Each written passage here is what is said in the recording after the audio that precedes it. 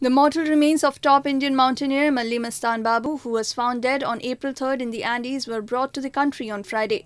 Mastan's body was brought to Indira Gandhi International Airport, where people paid him floral tributes.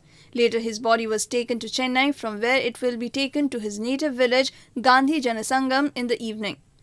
Mastan Babu's sister, Malli Dorasanamma, is accompanying the mortal remains. The funeral would be conducted with official honour. The 40-year-old IIM-Calcutta alumnus, who had climbed 7 summits in 7 continents in record time, was trying to scale solo Cerro Tres Cruces Sur, the second highest mountain of Chile, when he went missing. Correspondents Deepa from Chennai and Sonu Singh from New Delhi for ANI.